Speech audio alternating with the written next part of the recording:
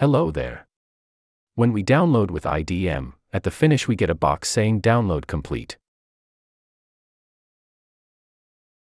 But suddenly, if we click on this, do not show this dialog again.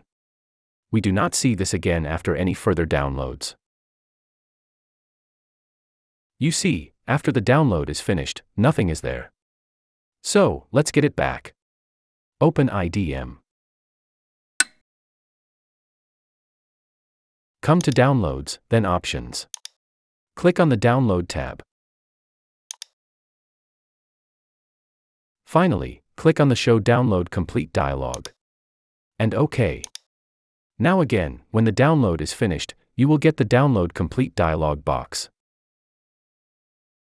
And now you know how to fix it if this happens again. If you like this tip, then please hit the like button and subscribe to Joseph IT. Goodbye.